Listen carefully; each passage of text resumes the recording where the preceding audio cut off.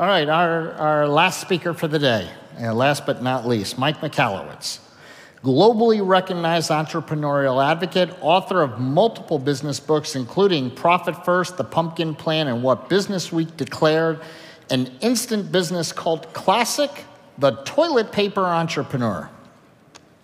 Can be heard regularly on his popular podcast for business owners, was a columnist for the Wall Street Journal and the Open Forum for American Express. He's the small business expert that MSNBC turns to host their small business makeover segments on Your Business, and he's the entrepreneur behind 3 multi-million-dollar companies. Today, Mike's here to help you make your business more successful. His presentation is called Behavioral Marketing, Inspiring an Entrepreneurial Spirit in Your Employees. Please give a level 10 welcome to Mike Michalowicz. It's Mike Heiner. Welcome. Thank you. Thanks, Dan. Thanks so much. Wow.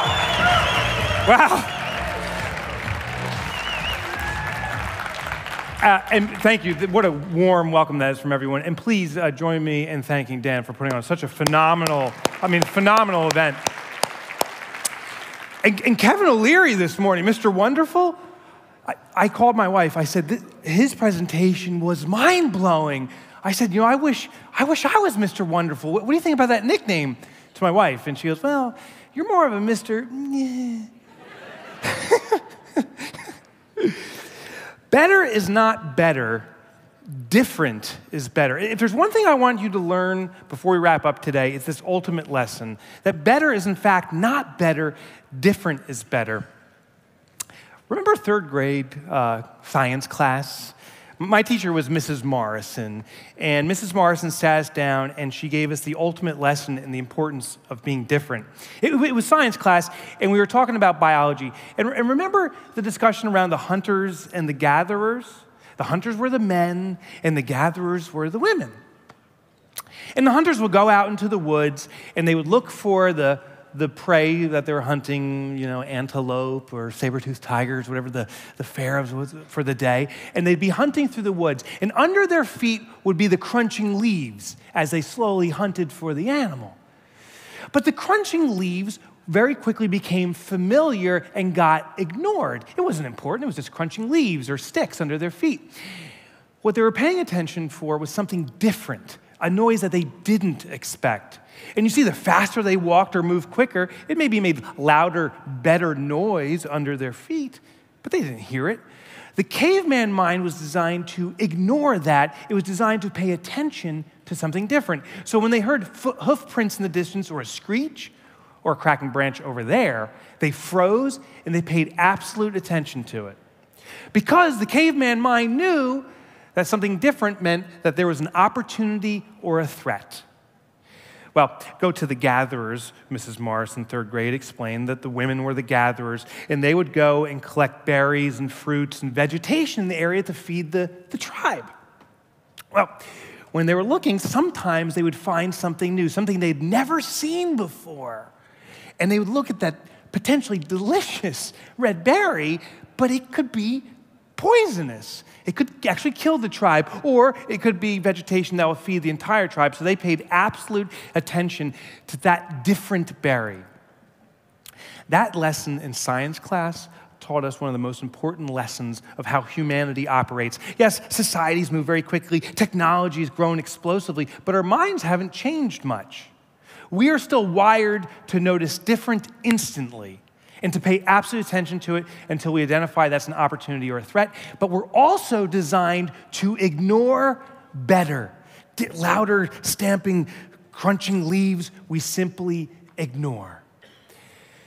What I want to share with you are some specific actions you can take in your business. The wonderful thing about these techniques, they cost nothing, but they all play into the behavioral psychology, the hardwiring of your customers' minds. I'll start off with a story of how I did this. I was working with a security company. There's security, I don't know if you noticed in this building, but the security guards are commonly in all different spaces and buildings. I'm from the New York area, so it's very popular there. And this small security company called me in 2008 as we were experiencing the steepest part of the recession. And they said, we have a big problem. We are a small security firm. We have about 50 employees, where the big competitors down the street have thousands of employees, if not hundreds. And as a result, as buildings are having less occupancy, the building managers are coming to the security firms and saying, you better charge less for your service, and the big companies can compete on price, but us, the little small firm, we can't. What do we do? Well, if you practice like I do in studying behavioral psychology and the implementations of it, how you first do an analysis of any situation is you do what's called a control. You simply observe what is going on.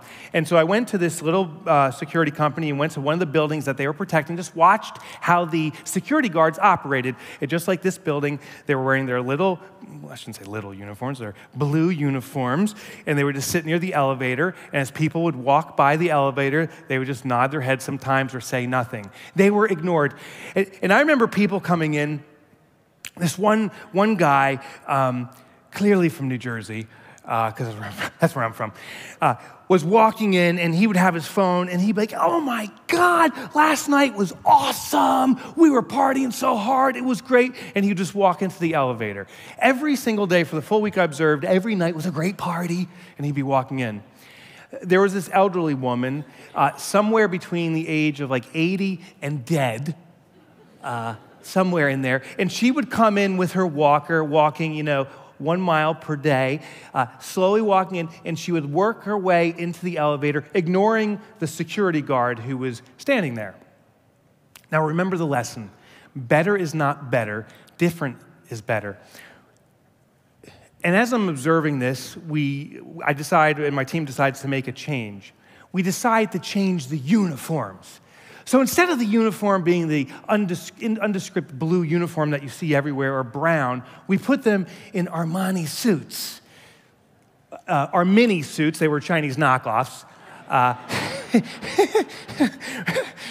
So we put them, I laugh at my own jokes a lot. So we put them in Armani suits. We give them a leatherette briefcase, sunglasses, and that little ear doohickey thing. And I tell Frank, who's the one guard we're observing, I say, Frank, next time people come in, all I want you to do is, touch your collar, just touch yourself somewhere, and kind of talk into it when people walk in, something like that. I sit behind, similar to this, the elevator's over here. I'm sitting behind this huge vase thing, observing what's going on, which is very creepy. I totally get it. But I'm watching. People are walking in. That guy from New Jersey comes in, and he's like, oh my God, we had such a party last night. It was so, I gotta go. I gotta go. He hung up the phone, and he ran to the elevator when he saw our new security guard, same guy, in the new uniform sitting there. Next person comes in. Oh, this was horrible.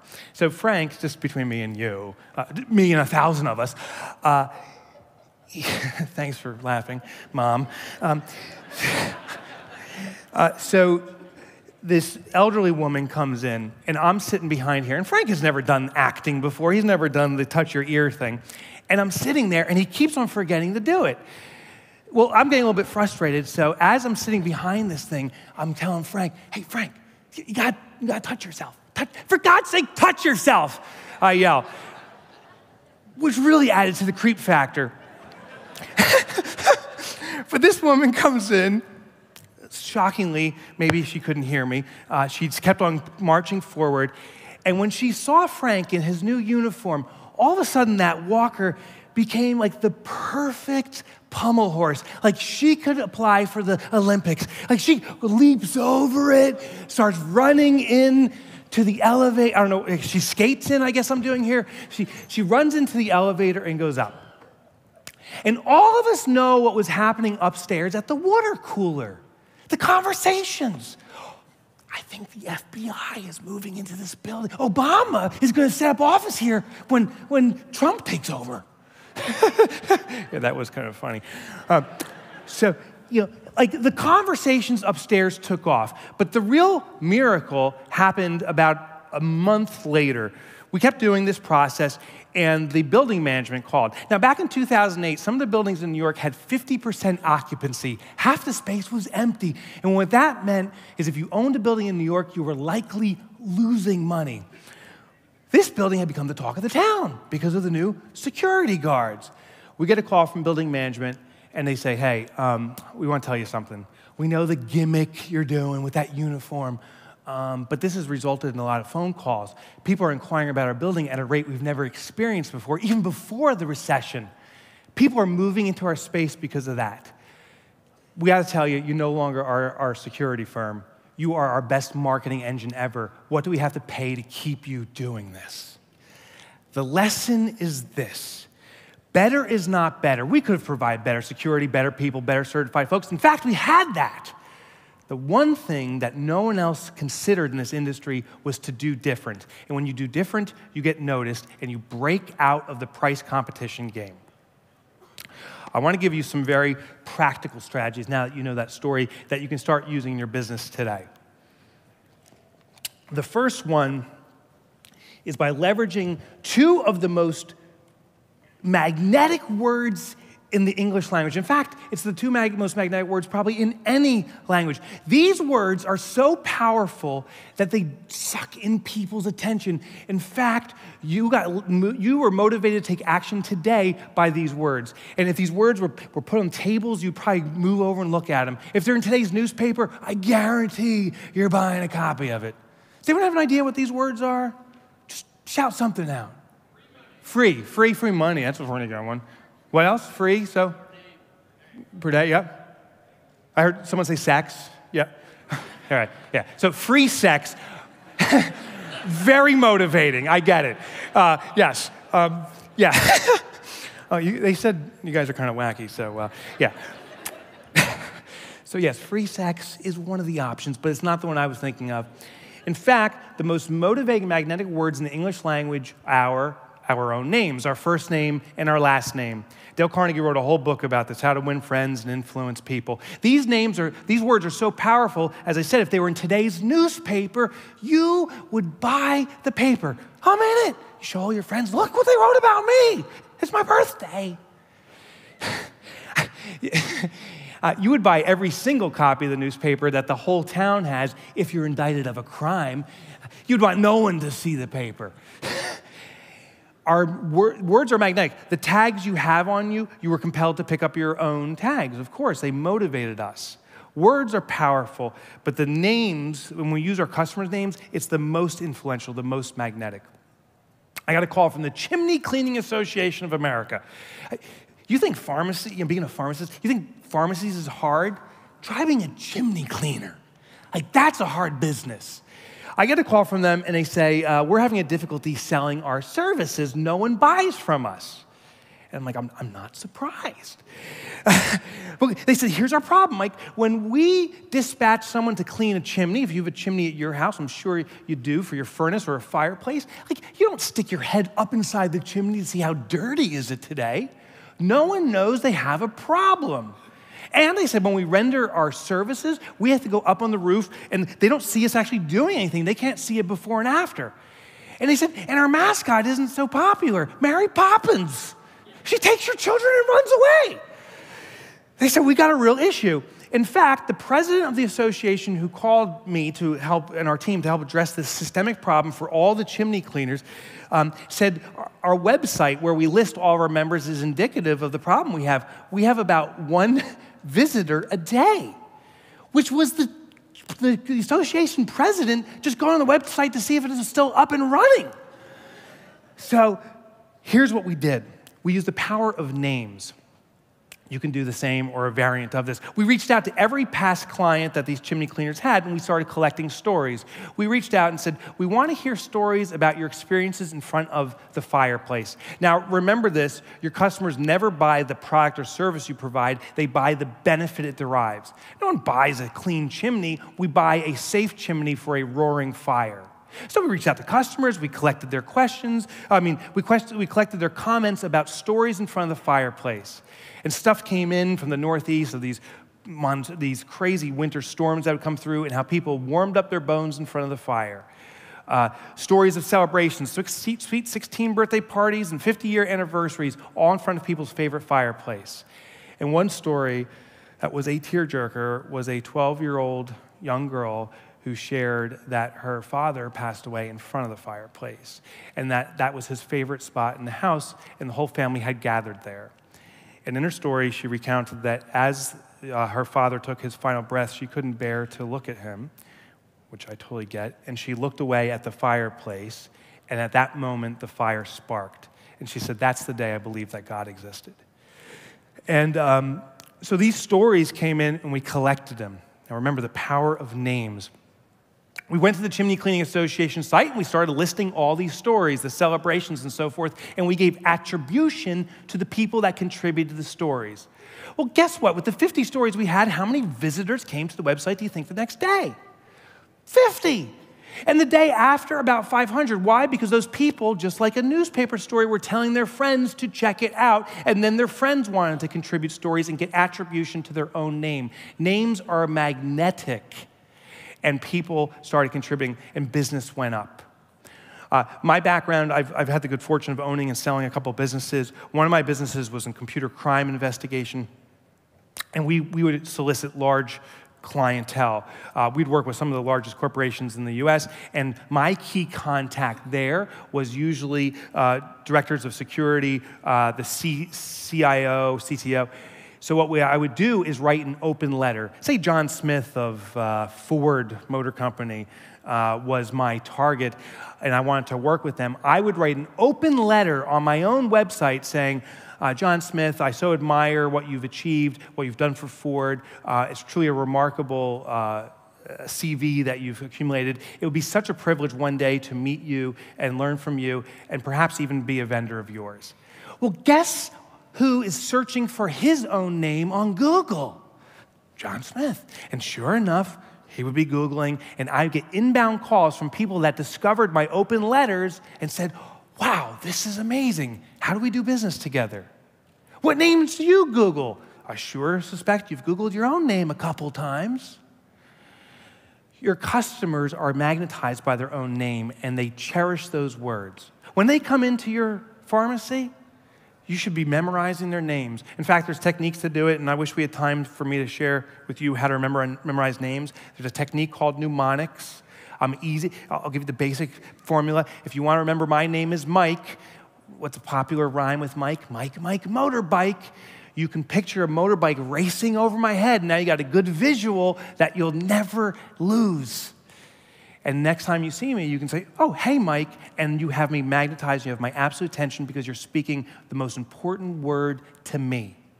Have yourself and your employees memorize the first name, at least, of your patrons, and they will come more often than ever because no one cares about their names.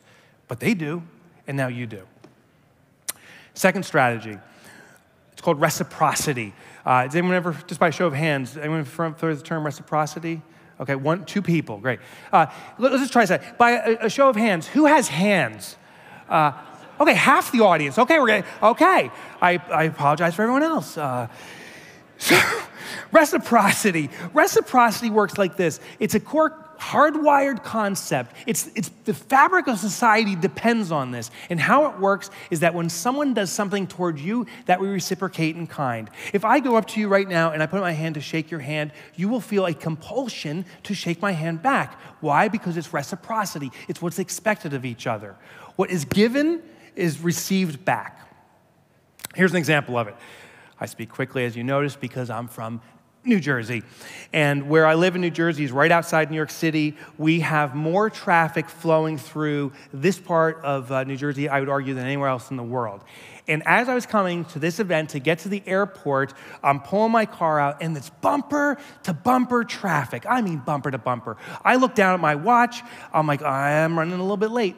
As I'm looking down, the guy in front of me, I guess, started to flag me in. But I didn't notice. So what does he do? He starts doing this. And I'm like looking down. I finally look up. By this time, he's doing one of these moves. So what do? I acknowledge it by giving him this. Thank you, let me in. Reciprocity. He does this, I do this. The guy behind him, obviously got a little too close to his bumper, does this. So I do this. How often do you laugh when someone's doing this at you? I mean, yeah. Reciprocity. Reciprocity. What is done to you, we reciprocate in kind. There is a deli in Boonton, New Jersey. That's a little town next to me that I live in. I go there regularly. Old Town Deli serves, literally, between me and you, the driest roast beef sandwich on the planet. But they know the law of reciprocity. When you go to Old Town Deli, sometimes John, the owner, will look at you and say, "Hey, Mike, I haven't seen you in a while. Hey, why don't you enjoy a sandwich on me?" And all of a sudden, that dry roast beef sandwich becomes the most delectable sandwich on the planet. Other times, I've seen new customers that he's never seen before walk in, and he says, "Hey, I want to welcome you to our store. This sandwich is on me." And what do you think people do? They start talking about Old Town Deli. That place has people lined up every single afternoon for lunch because of reciprocity. People are hardwired to respond in kind. Now, we have the same opportunity. Give your customers small gifts. Could you imagine walking into a pharmacy, I pick up my prescription, and along with it comes a warm-baked cookie, and they say, "Hey, we know the medicine will help, but a warm cookie never hurts." Oh my gosh, is that amazing? Reciprocity. Customers will be blown away and want to do more business with you. It's only small gifts that are required. And don't think you're not wired to reciprocate for reciprocity. Just think about the holiday season. Christmas came around, we're celebrating Christmas at our house, Hanukkah, all these holidays. You can tell how close you are to Christmas Day by the pile of cards that have come in. And at the very end, usually like a couple days before, our last few trickle in. I got one last year from my Aunt Jeanette, who actually I thought passed away because we hadn't heard from her in 5 years. We're not really that closely associated with. A card comes in from Aunt Jeanette. She was alive. It was a Christmas miracle. But then, what did my wife and I do? We raced to the Hallmark store to FedEx a card back to her. And you would do the same. It's the fundamental fabric of society, reciprocity. Give away small tokens of appreciation to your customers, like the warm-baked cookie, and they will appreciate you to no end. Another strategy. Any fans of circuses here?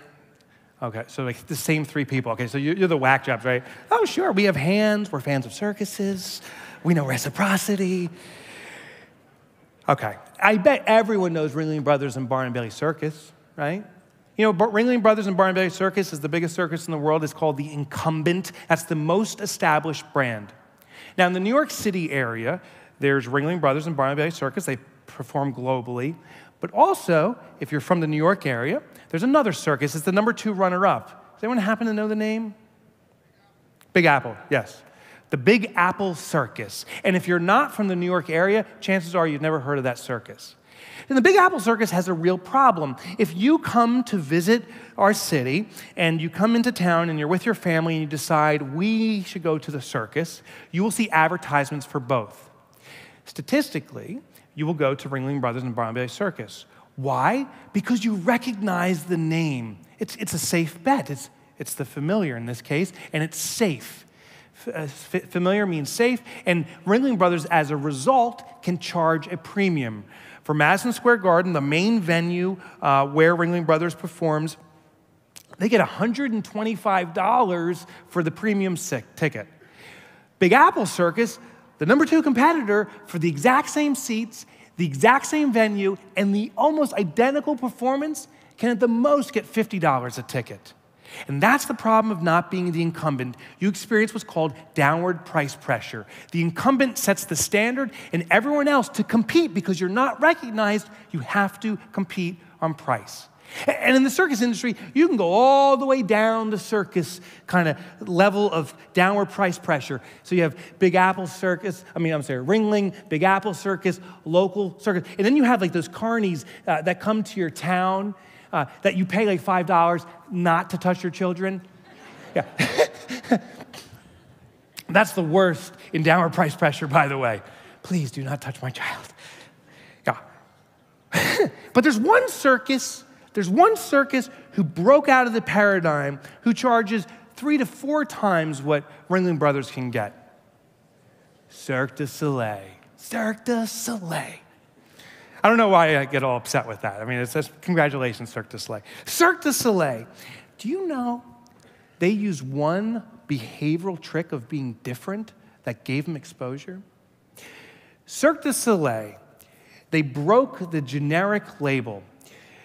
Understand this. When you heard me say the word circus, in your mind, I know instantly popped triggers of a circus. Maybe a tent, maybe a clown, which are kind of freaky, maybe a giraffe walking by. But when I say the word circus, pictures pop in our mind. Cirque du Soleil knew that if they called themselves, which is it's a French phrase, Cirque du Soleil, which means the sun circus, or circus of the sun. They knew that if they called themselves the sun circus, that they would fall victim to the familiar label. It's just another circus. I'm gonna go to Ringling Brothers. So instead, they changed the label, and what happened? The first time you heard Cirque du Soleil, I suspect you said this, what's that? And if you can get your customers even momentarily saying, what's that? That means you've broken out of the box of generic labels. You know, to us, to your customers, a pharmacy is a pharmacy is a pharmacy. A circus is a circus is a circus. And I don't care how much better you are, the customer is familiar with what a pharmacy is and will not pay attention to what differentiates you. So we have an obligation to break the label. Let me tell you how a law firm did it. I was working with this law firm, and I already know what popped in your mind. You heard law firm, I'm sure in your mind pops a guy with a briefcase suing somebody, and a big bill after the fact. A lawyer is a lawyer is a lawyer after all, right? And if you need legal services, yeah, you want a good lawyer, but they better be price competitive. So this law firm approached us and said, how do we break out of this paradigm or belief that people have lawyers are all the same? And we changed their name. No longer did we call them lawyers, we called them integrated counsel. And I suspect you've heard the term integrated counsel, and you're like, what does that mean? Exactly. We use a term that no one heard before, and what happens is when something different presents itself, the customer gives it immediate attention to evaluate, is that an opportunity or a threat? They will listen to you. And what that law firm did, they said, well, integrated counsel means we do legal work just like any other lawyer can. That's the easy part. We also come on site. We integrate our team into your culture. We get a sense of how your business runs. And when we prepare your legal documents, which is easy, we can now speak the language of how your business runs. We can speak to the culture of your business. And customers started to pay a premium. You see how simple it was? They said, lawyer, yeah, of course, lawyers are lawyers are lawyers. That's the easy part. But we're integrated counsel. We're different. If you call yourself a pharmacist, you run a pharmacy, you are falling victim to a generic label. Come up with a new professional term. Now, I'm not familiar with terms in the pharmacy arena, but maybe a master pharmacist, maybe a methodologist or something. But that's horrible. Do not use that one. But we'll just play with that one. Say medicologist or medicinologist. That's even worse. So we'll say you're a medicinologist. You can go up to your customers and say, yes, we have an on-staff medicinologist who is going to sit down with you and give you some details. And they'll say, what is that? And they'll say, you never heard of that before? Oh, we are in fact the only one in the state that has a medicinologist. Let me make an introduction. Now, be careful of the law. Of course, you don't want to break the law, but come up with a label that distinguishes you. Because in the customer's mind, the second they hear familiar terms, I don't care. You can speak until you're blue in the face. They will ignore you. Just like if I went on and on how great my circus is, you already know what a circus is. Come up with a unique term. That's better than methodologist. But come up with a unique distinguishing term to distinguish your store or the people in your staff, and you will stand out and you'll get the attention of your customer. Now, here's the key. Don't do some cheesy marketing term. It has to be a professional sounding term. Fourth strategy, I'm just tearing through some stuff here, is a technique called UPOD. UPOD, it stands for under promise, over deliver. Maybe it's a term you're familiar with, but I wonder if you're using it because I know one company that used it to grow to $1 billion in revenue, $1 billion in revenue. Anyone ever buy anything from Zappos here? Just by a show of hands? Okay, good. So, okay, a lot of Zappos consumers. I don't know if you know the backstory of Zappos. When Zappos started their internet presence selling shoes, they had a major competitor coming into the industry that you probably all know called Foot Locker. Right? Foot Locker had a presence in every mall in the country, was backed by venture capital, and had millions backing it. Zappos was a little startup out of a garage and had the same idea. Foot Locker said there's a huge opportunity on the internet, we're moving in, and Zappos said there's an opportunity on the internet, we're gonna give it a shot. Millions, actually hundreds of millions backing this one, nothing backing this one, but Zappos won. How? Because they use a technique called UPOD, under promise, over deliver. Just because you're sitting right here, I'm gonna pick on you. When you bought your shoes, you bought shoes from Zappos? Okay, how long ago? So a couple of weeks ago, you bought shoes. This is not a magic trick. Have we ever met before? Is there anything up my sleeve? Okay. When you bought your shoes, had you had this experience when you bought your shoes, did they promise it would take about a week to get the shoes? But did you get it overnight? Oh my God, you got them overnight. Unbelievable. Now, we've never met before, we've never talked before, and I'm about to ruin your day. They do that with everyone. I know, it's okay. You can go cry now. No, and they said you're a VIP and all this stuff. Zappos, and everyone in the audience that bought from Zappos, they've done it with you. It's a special technique. They made a promise, it'll take 5 days, and then they FedEx it overnight. And when it arrives overnight, it's like your birthday. This is amazing. The shoes are here. Now, here's how Foot Locker moved into the market. Foot Locker said, we're gonna take shoe orders, and we're gonna promise overnight delivery. And so Foot Locker would order the shoes, the exact same shoes. Foot Locker would say, you'll have them the next day, and they'd arrive the next day. But that's what they promised. As my wife would say, But sometimes UPS or FedEx would get stuck in a storm, they would miss a package, and it would take 2 days.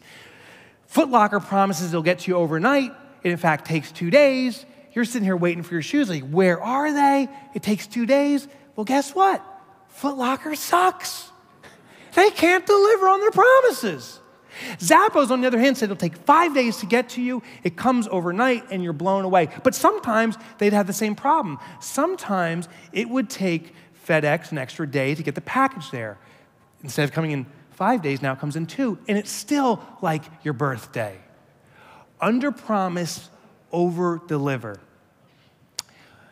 The biggest way to improve a business is not by getting better on your deliverables. It's actually by improving your promises, setting promises that are on the outer side of reason and then beating those promises. Most people overpromise. We want to promise the world to our customers. Of course, we'll get your products ready. They'll be ready in 5 minutes. And then when they show up, it's not ready. You set your client for huge disappointment. Promise an outer side of reason. Now, you are going to experience the tinge. And what I call the tinge is when you tell a customer, you know, it'll take us 5 hours to prepare this or 10 hours to prepare this, and your competitors are saying we'll get it done in 2 hours. Your customer will say, well, hold on, everyone else says 2 hours. You say 10, that's horrible. You have to have a reasonable explanation for it. Saying, well, we want to make sure we do it properly. We want to have our meta-analyst review it. That's a horrible name. We want someone to review your order, but if it's an inconvenience, please tell us and we'll expedite it immediately for you. That's how you address the tinge. Then, here's the magic. You prepare the order just as you did as quickly as possible. But now, an hour later, you call the customer and say, hey, we have wonderful news. We said we get it done in 10 hours. We're able to expedite it. It's been reviewed. It's perfect. It's ready to go. We're ready early for you. And your customers will be blown away. Your competitors are overpromising and underdelivering and losing customer loyalty. Don't do your work better. Simply adjust your promise, and you'll be perceived to be radically better. Zappos grew to $1 billion and has loyal customers. Foot Locker collapsed and doesn't have an online business anymore. I mean, who bought from Foot Lockers online recently? That's what I thought. Nobody. Under promise, over deliver.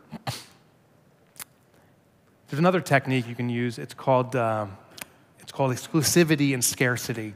I want to tell you how these works. It's a huge motivator for people to buy from you. And airlines are masterful at doing this. Last year, anyone else fly United? I fly United. Yeah. So, me too, I got you. I fly United, but this time I got bumped to a different airline because the United flight was canceled. Surprise, surprise.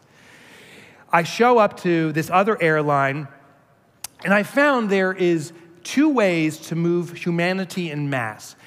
Literally, we can get everyone to leave this room very quickly if someone announces that there's a fire going on. Oh, we'll move. But I found there's a second way to move people very quickly, and it's simply this. Make an announcement you're going to board an airplane in 5 minutes, and people will jump up and run to the gate. So this airline says, the flight attendant comes on and says, we'd like to announce that we'll be boarding the airplane in 5 minutes. Please locate your luggage. People jump up, they run to the gate. There's this wall of humanity blocking the entrance. There's no way on this plane now unless you can pierce this veil of human flesh. Until they make the next announcement. Flight attendant comes on and says, we'd like to welcome on anyone that needs extra time boarding or has children under the age of 3.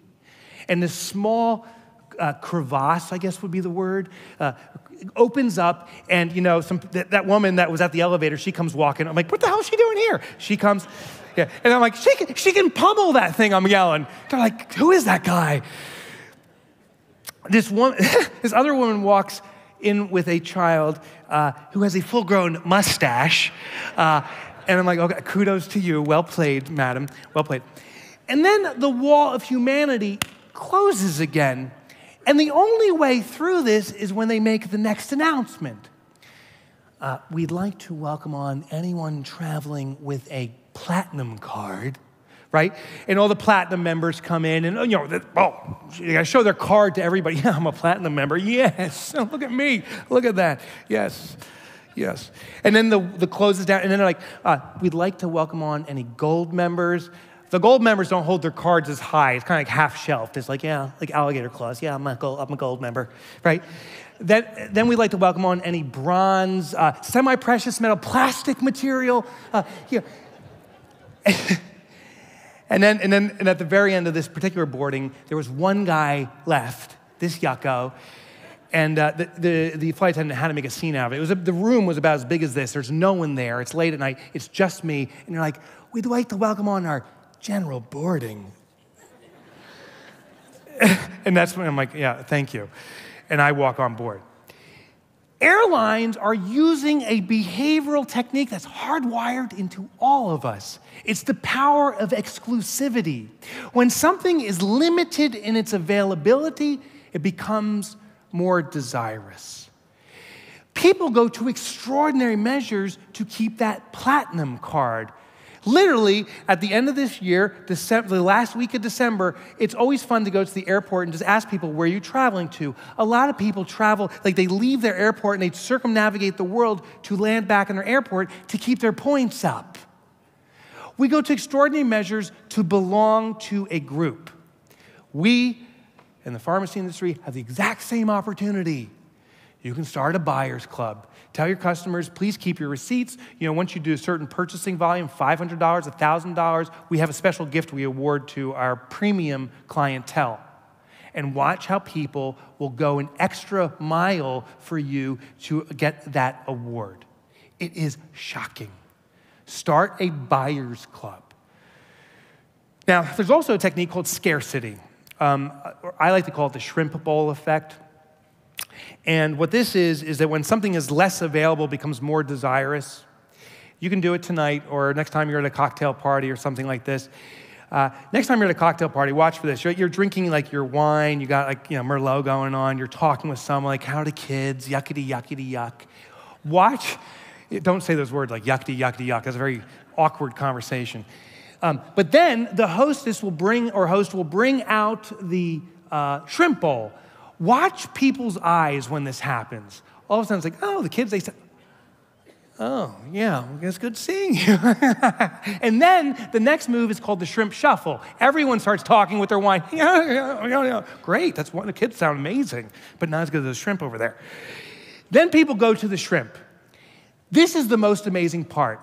The first person takes out the shrimp, lathers it up with cocktail sauce, makes a big scene.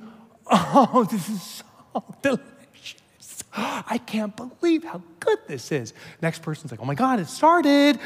They grab one. A woman comes, she grabs two at a time. Now this guy, he's tucking in his knee pits like the perfect shrimp storage point. The consumption explodes. As there's less shrimp, we eat more and faster. Now, no one eats the last little shrimp, because if you do, you're a pig.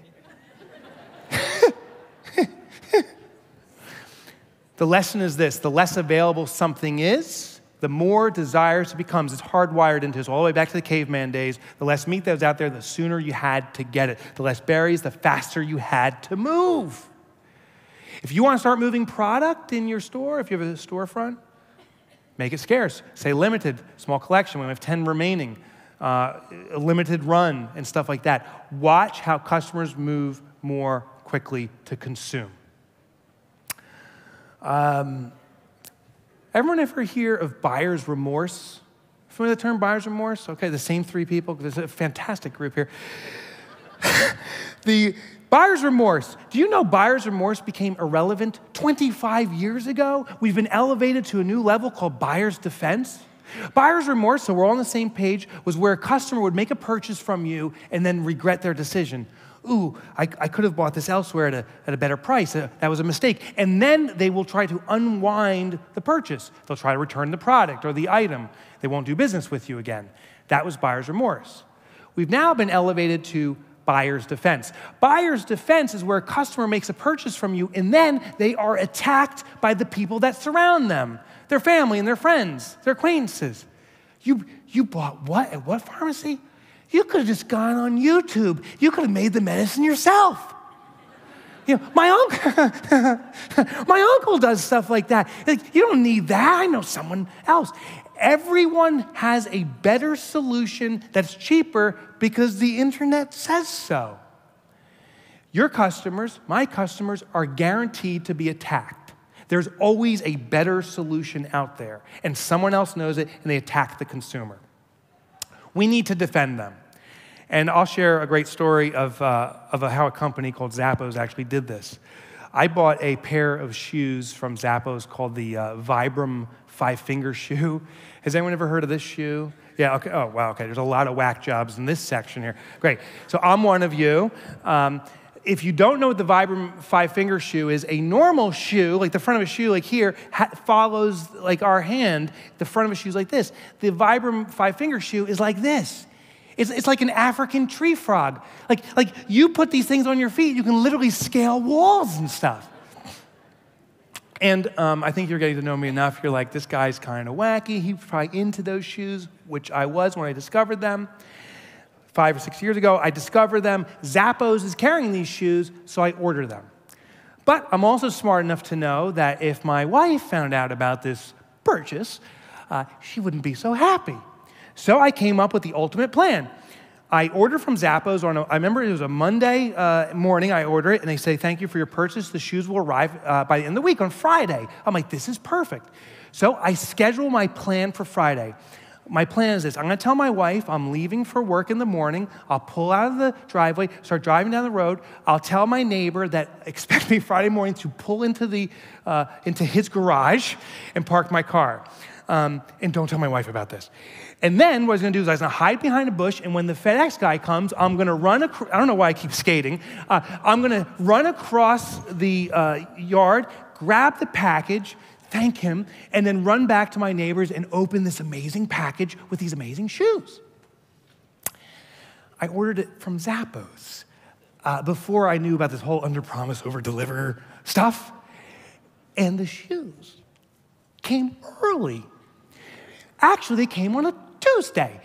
And I'll never forget this. I come back from work on Tuesday. I drive in, park the car, open the door, a little foyer. I call it a foyer. It's so small. It's like a box. I walk into the foyer, and to my left side, your right side, is our dining room table. And on there is the package opened. And there's this heat coming out of the kitchen, and no one's cooking. And all of a sudden, around the corner, out of the kitchen, comes Godzilla. What did you do, Michael? That's my wife, by the way, if you didn't catch on. For everyone that's married in this room, I am about to divulge a technique that every husband has been trained on. So any of the guys in here, I'm sorry, it's time we come out of this. We've been told a technique.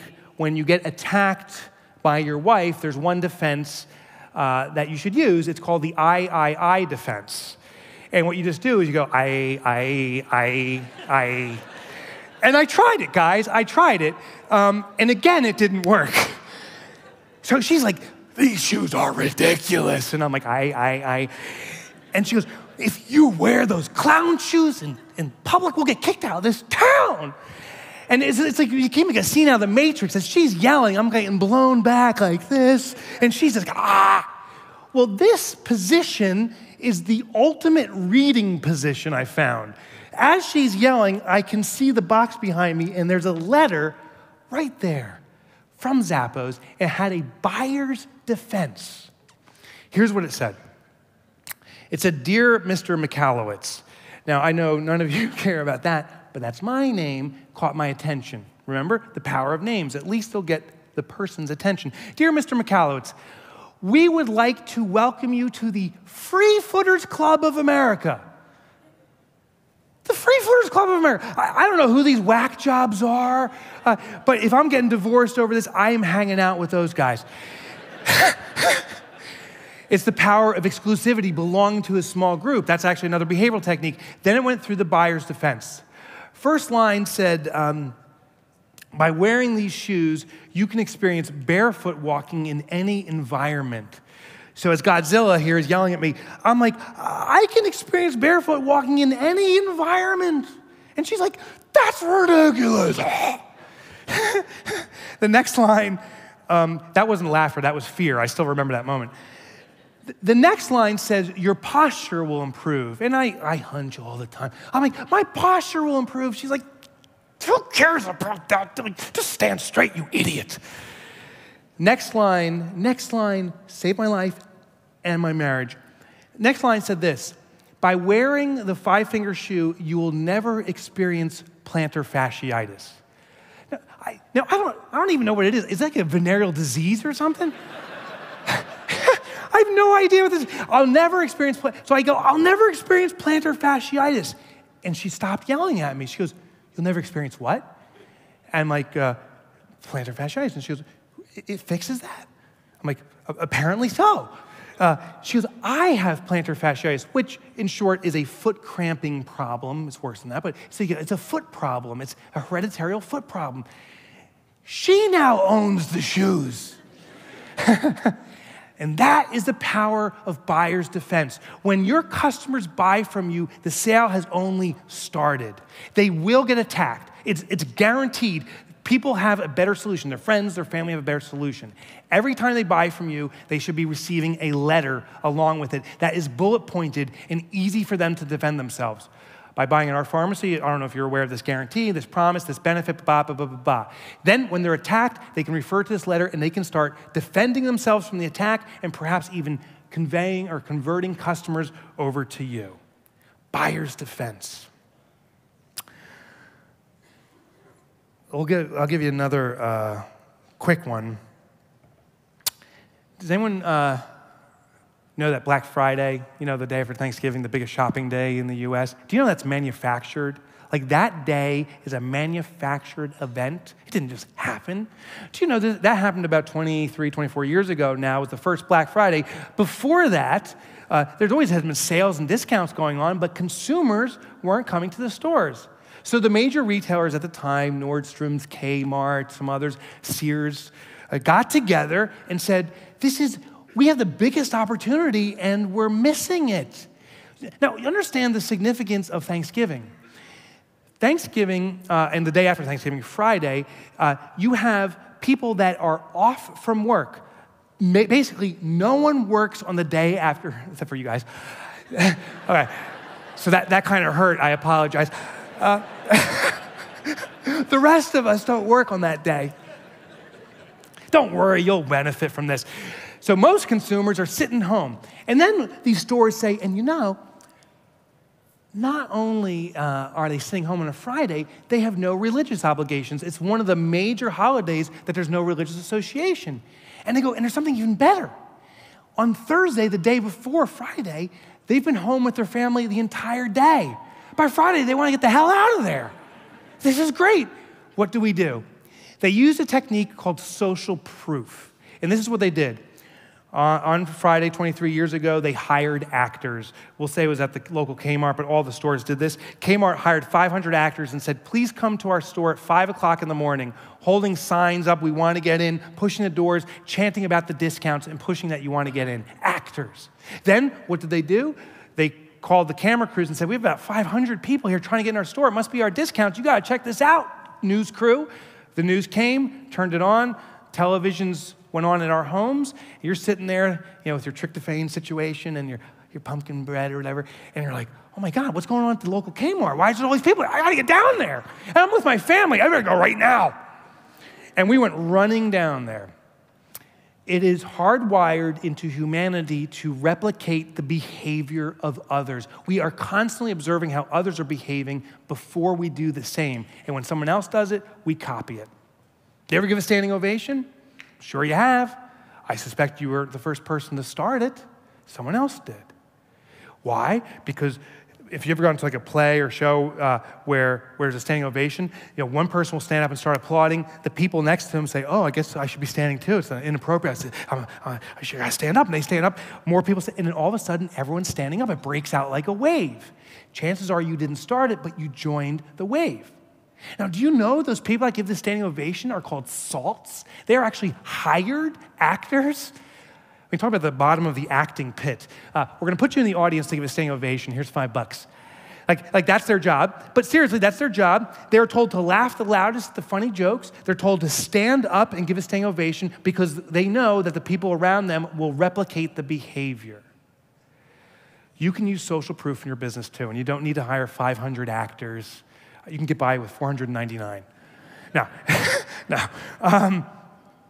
you can do it through a really simple method, particularly if you have a website, through testimonials. But let me tell you, most people use testimonials in the wrong way. They put it on their one page on their website, and they have a list of testimonials. But that's not where customers are going. You need to put the social proof next to the points of danger. Now think about the caveman. When the caveman, they threw those spears and weapons and they killed that saber-toothed tiger, they didn't all run up and say, okay, let's start eating this thing. They wanted to make sure it was dead. So they said, hey, anyone willing to poke the beast?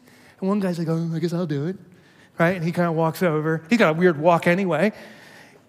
Pokes the tiger, and if it wasn't dead and it killed him, they're like, he was a jerk anyway.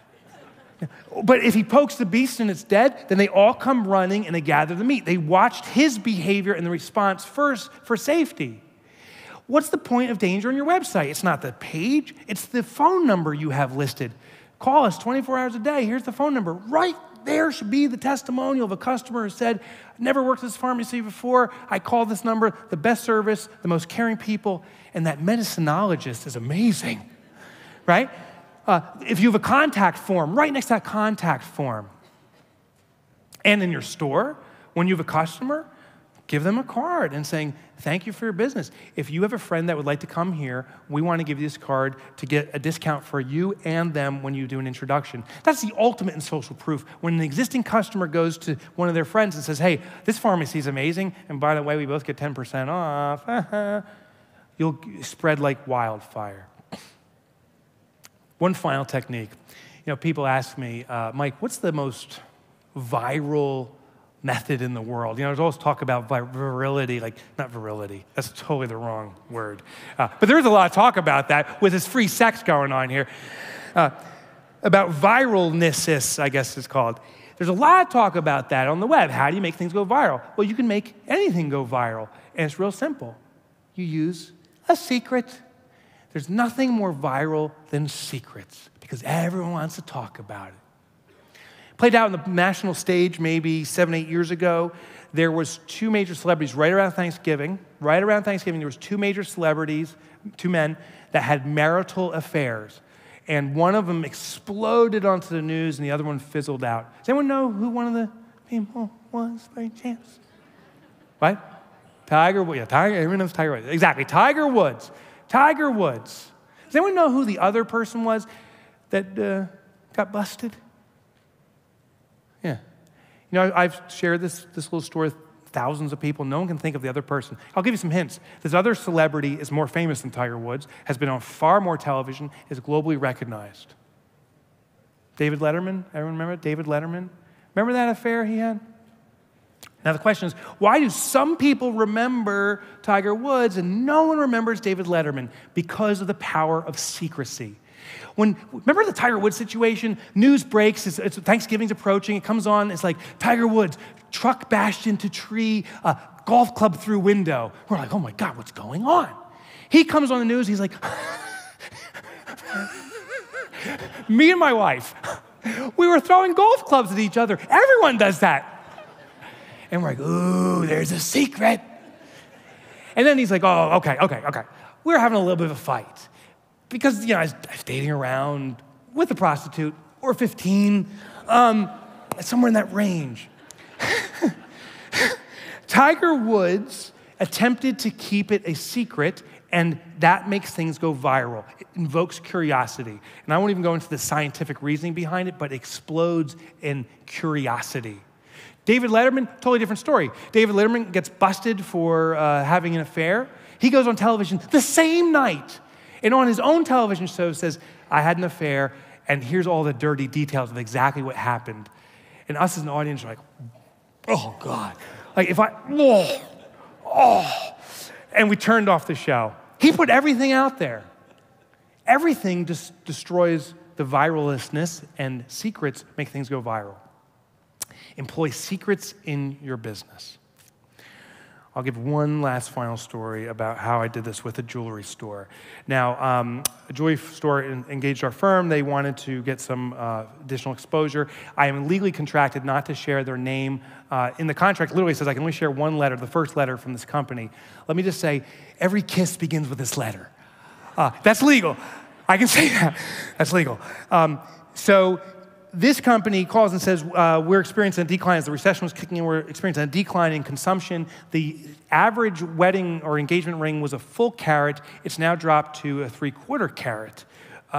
We need to get back up to a carat to get our margins again. And here's what we did. We went to one beta store, one test store, and when usually a man was buying the ring, after he bought a ring, he would have to get appraised at a third party to get the insurance for it. We would upgrade that typical 3/4 carat ring to a full carat. He would go get appraised. He would come back next day and say, I guess it's a good news, bad news situation. I got the ring, thank you. My appraiser told me it's a full carat. I think there was a mistake. And then what we do is this. The store owner would come out, or the manager would come out and say, that was not a mistake.